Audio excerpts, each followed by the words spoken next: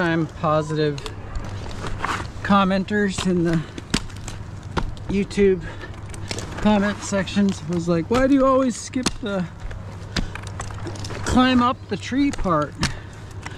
We want to see that. So this is for you, buddy.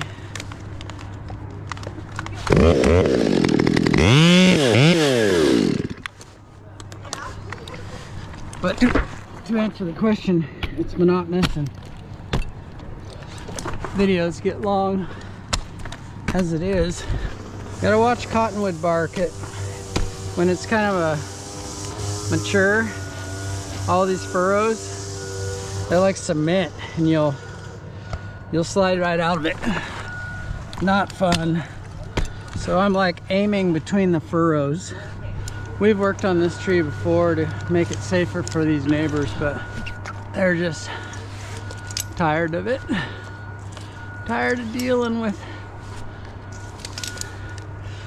things breaking out of it and wondering when something terrible might happen.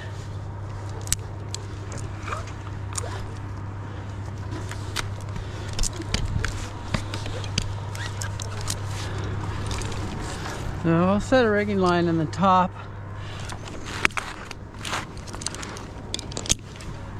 For some of these limbs that are hard to manage by hand. All of these ways I'm moving are kind of to protect my low back trouble. I don't usually, it's not rocket science. When you got various troubles with your body, then other parts of the body compensate for that.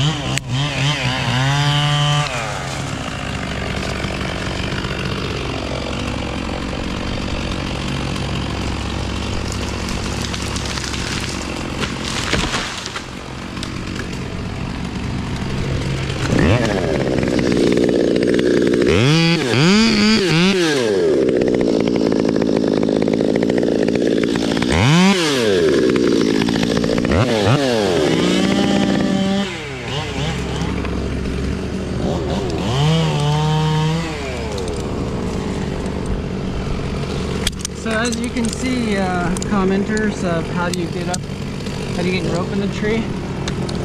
In this scenario, I'm just climbing up a little at a time and setting it above me, and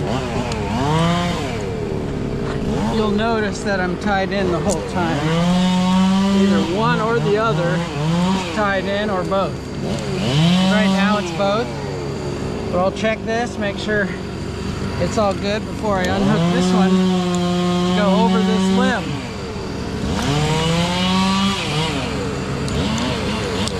Now I'm back to both.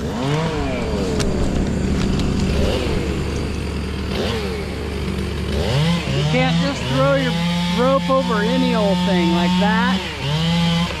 That'd be an easy toss, but you can tell that it's poorly connected right there. You wouldn't want to just trust that.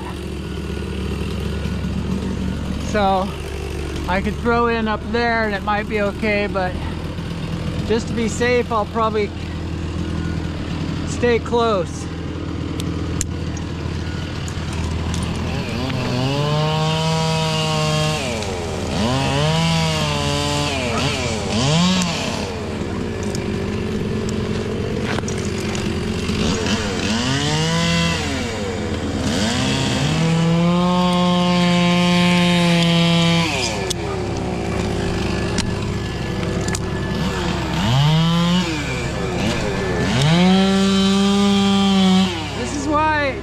Commenter, I don't do this because there's so much noise I can't talk to you anyway. That's why I don't show this part. I want to talk to you, but never quiet enough. It's kind of funny that the noise annoys me. I'm like in about the noisiest profession there is. See, that's a poor attachment. You wouldn't have to pull very hard on that and this would break. This was just a little water sprout that turned into something bigger. I think now that I see that one,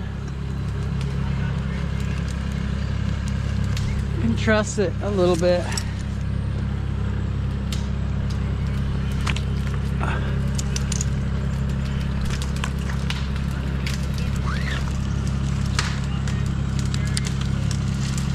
So a lot of people would probably get a line launcher or a throw ball from the ground and just throw something up in here and then go up the rope. And I can't say I blame them. But I'm more of a climb the tree type of guy because of my age and experience. But I do that sometimes. Like if it's covered with ivy, I wouldn't bother with this. I would launch a line over the top and then go up the rope.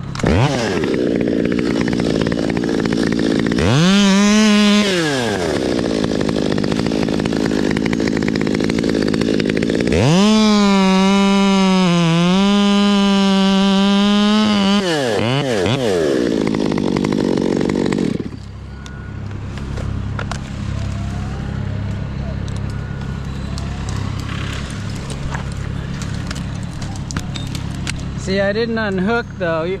This one has got some rod at the base. It's probably good.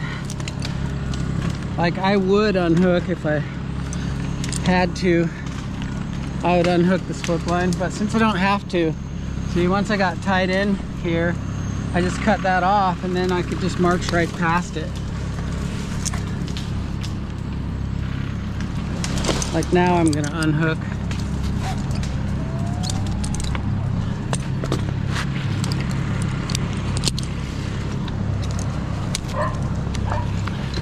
I had to get around this one.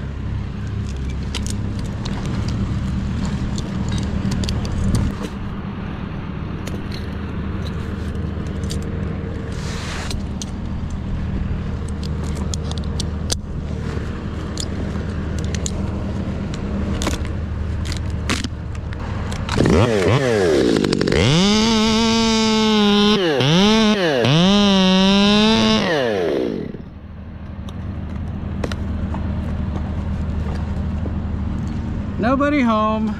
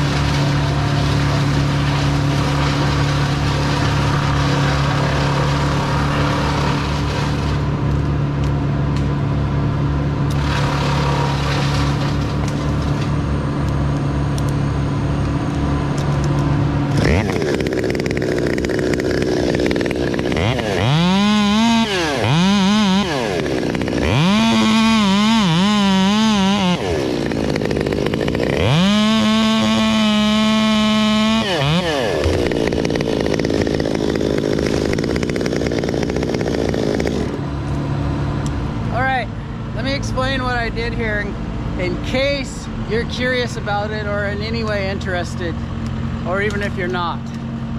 So this is weak, right? Pretty weak. It's decayed on down. Then you got this weighed out kind of groaning against this foundation, and you got this weighed out, which I just took off, groaning a little bit against rot.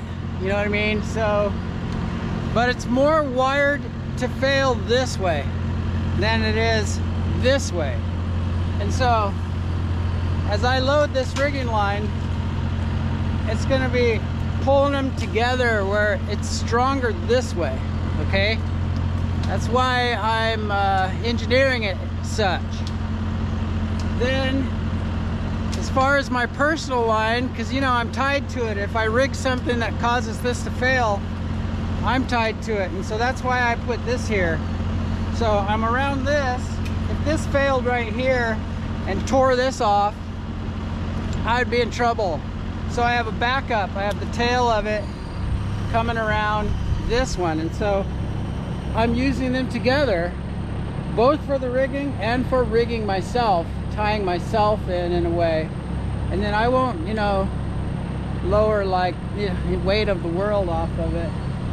You'd be surprised what can be lowered off of it, but it comes from experience, intuition, and instinct or something. I think it just comes through experience. You learn what you can get away with and what you can't, and it's that fine line, you know. The best of us will fail doing something that we trusted, but not this time. This one I can do, I think, without a rope, but not that one. That one's in my way. So perhaps what I'll do is I'll go down there, I'll get this one out of my way on my way to that one, and we'll just take it from there. Just start cutting off everything that doesn't look like a tree, that doesn't look like a stump, until it's all gone.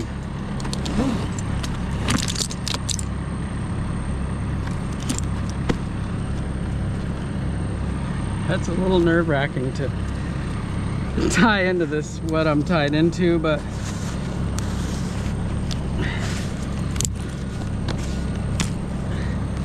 trust the science, I say with a high cracking voice.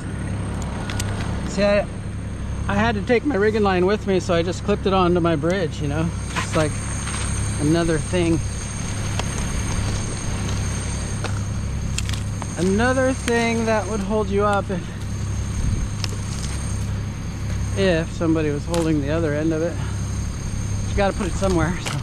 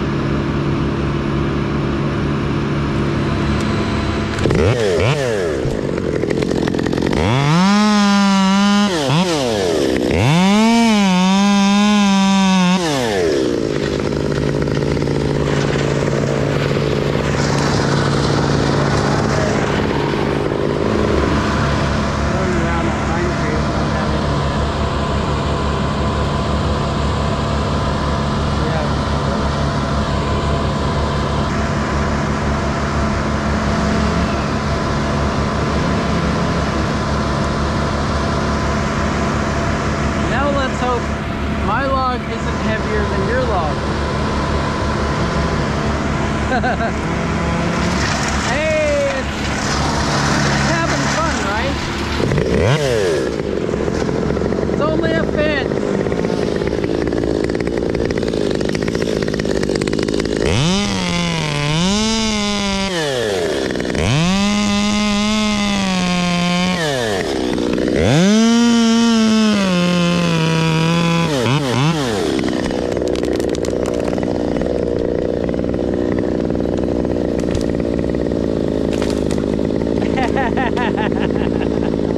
Fail!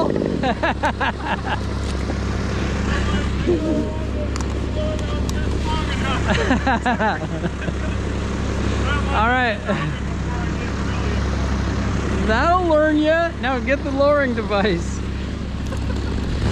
Well placed though, I must say.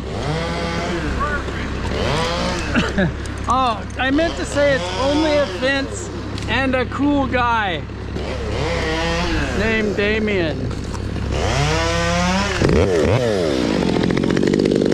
Yeah, so what happened, YouTube, is my log was heavier and it lifted his log and popped the rope off and gave him the whole load all at once, which sent him on a fun ride to go meet the piece coming down.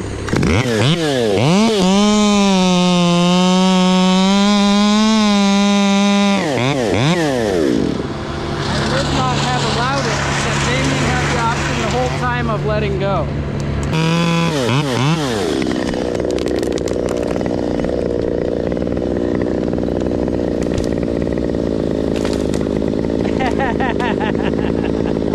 Fail!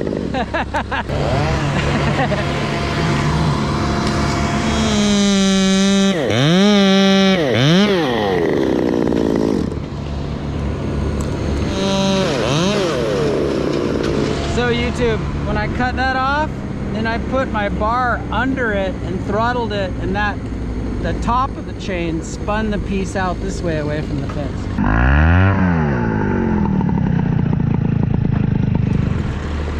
Yeah, that might have looked a little dodgy in America. I mean, I'm up here, I've got it mid-tide, so it's gonna want to hunt me too, so I'm hiding back here. Well, you're slowly, or well, you're lifting a log and launching yourself toward a falling tree. You did good battling the that thing in the moment, but the planning was a little dodgy. I could tell you were just barely. You were just lazy enough to not go get the lowering device. Either that or you didn't want to make me wait.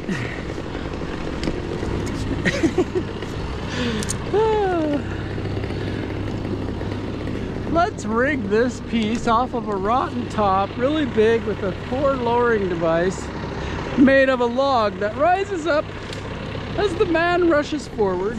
Perfect. But the beaver pelt harness will save us. Customer watching from the garden. That's another thing. The blocks. The blocks have no aerial friction, so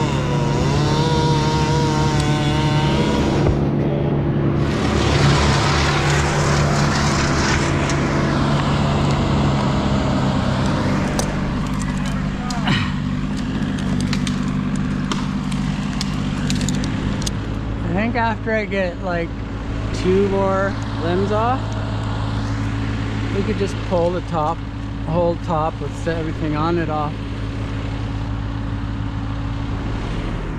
This is another one I'll be cutting and doing a little bit of hiding from it. So hold on to it at first rather than just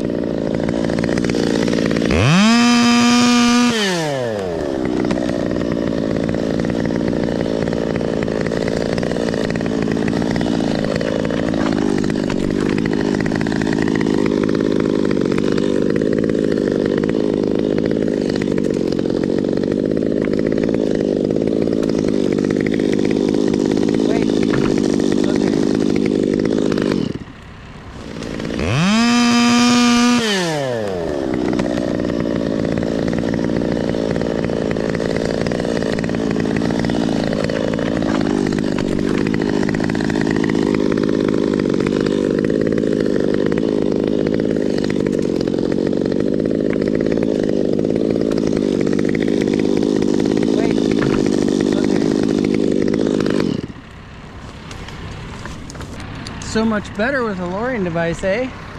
He just stood there so calm. And I was doing the here we go around the mulberry bush thing.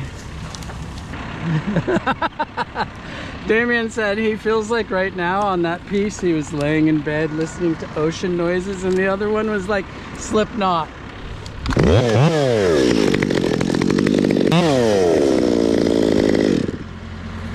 So YouTube, that was a classic thing to be aware of when you're mid-tie. When they come off, they can shoot into you. So you use the tree as like a shield. That's why I was spinning around. I was just keeping the tree between me and this action. It's a common thing, but if you don't know it, you don't expect it, you're gonna get like skewered right through the brisket.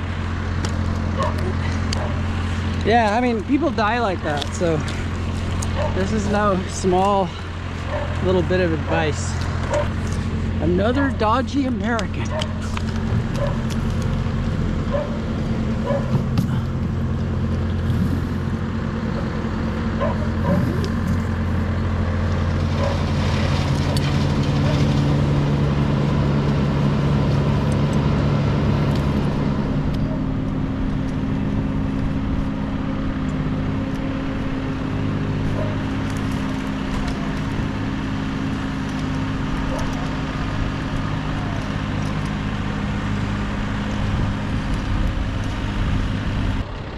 So that I don't get impaled by Damien the Impaler.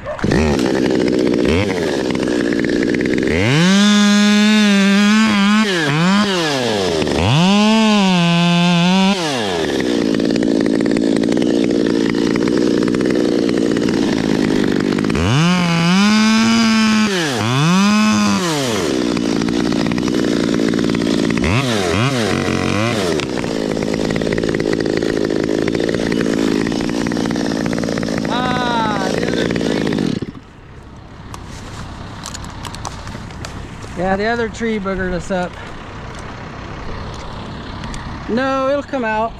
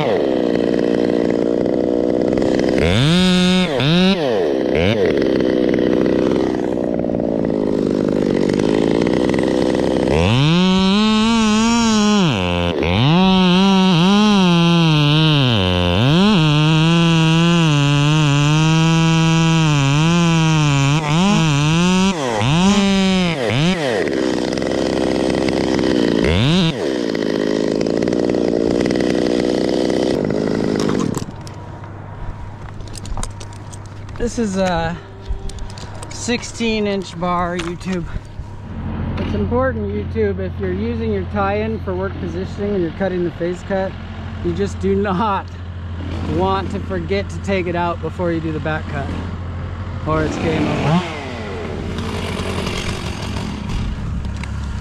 And some would say don't be tied in above to the tree you're cutting when you make the face cut. And that's also a good plan. Either don't do it or don't forget. You got a pretty good leverage, so don't let him break the tree off or something. Damien has it through a block there and go back to the skid steer because it's a lot of back weight. I put like a snipe with a little bit of a Dutchman on the other side, so that when it gets over, it'll kind of go like, it'll kind of dodge to the right a little. It'll be way committed before that ever happens. What I'm gonna have you do is tighten it up a bit, and then I'm gonna work one side of the back cut all the way to the hinge, and then I'm gonna step over to the other side of the back cut, and it'll be kind of a cripple pull.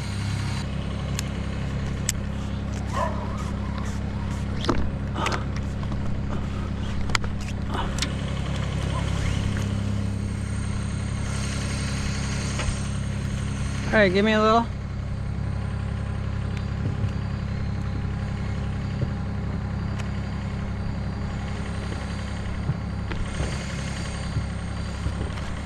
That's probably good, huh?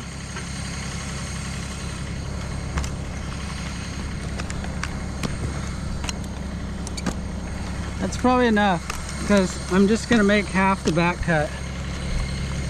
Then I go to the other side.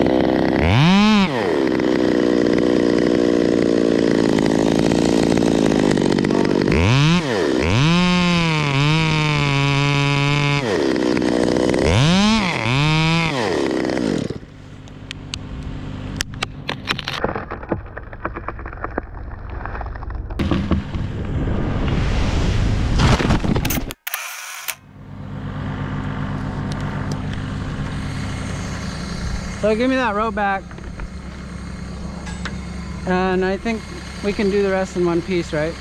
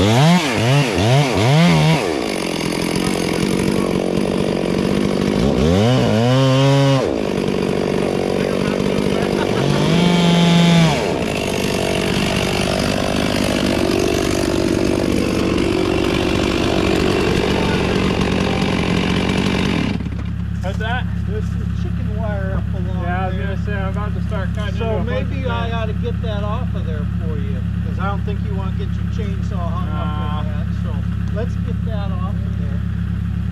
It's like this much higher. It's like a whole strip of. Try it. It's like making another face cut up here. But it looks like It's just like a couple of trees. There you go.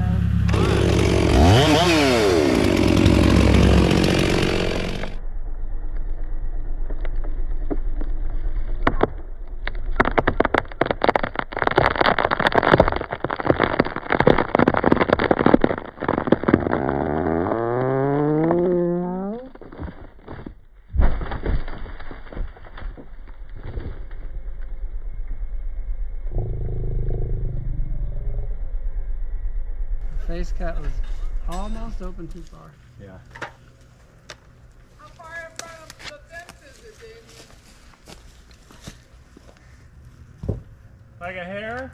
You guys did a good job. A hair is as good as a mile. Or a hair is as good as an inch.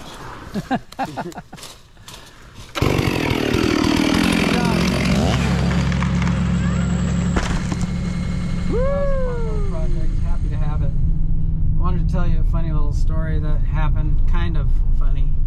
Depends on how you look at it. It's all about perspective. Oh, it's starting to rain.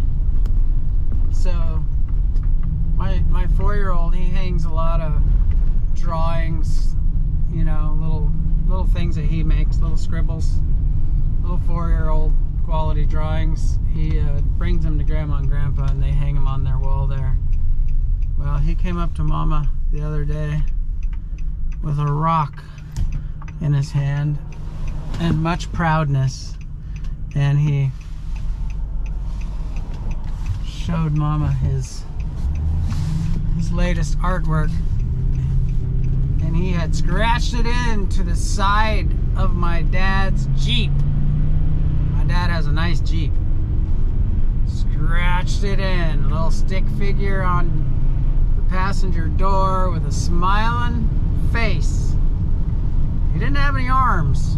It was a guy with a body that just went down to legs and a big smile. And he thought that that was a perfect place to hang that artwork for Grandpa. I mean, save him the trouble of having to tape it to the wall. Just scratch it in there. I think it's quite interesting that the perspective of a person from one to another can be so different. And I couldn't help but be like, man, you lucky Grandpa. He didn't scratch it in the side of my car. You know, a little bit lucky, at least. Somebody on Instagram, I put that post up there, and somebody said, I probably wouldn't be thrilled, but I probably wouldn't get rid of it either. Like Mater on cars. He likes his dents type of thing. Another guy said he would pinstripe it and like make it show up even more. I thought that was a cool idea. Saw Jaden's artwork. Yeah. Where'd you see that? Somebody was showing it here. Oh yeah. Isn't that a hoot? I love your attitude though. Yeah. And a smile on it. I mean, what are you gonna do at that point? Vehicle. He picked Grandpa's vehicle because he loves Grandpa and he wanted Grandpa to... Grandpa didn't have a fridge to put it on. He came up to that, he came up to Heather holding that rock. I was in the upstairs looking down from the window upstairs. And he was like, look at this. Holding the rock. You gotta see my art. Uh-oh, it was done with a rock? How good could this be? Sure enough, he goes up to this mint Jeep Wrangler and just, or whatever that thing is. What is that thing? Is it a Wrangler? I guess I'm not a Jeep connoisseur. Neither is Jaden. I'm making this for a aircraft, ATC, air traffic controller in Dubai. And I think he started watching my stuff. Well, he's an arborist, but then he saw me flying and You know, we look up to those air traffic control guys. So this is actually camel hide, and it's black, white, green, red, and I'm making it in the configuration of the United Arab Emirates flag. So this here, the underside of the leather is going to go up against the skin. There's a nice soft feeling there. I'll show you more of it later. It's kind of a very interesting project. Camel hide. I would have never got to do this if I hadn't chosen this life. This is random though. This is random.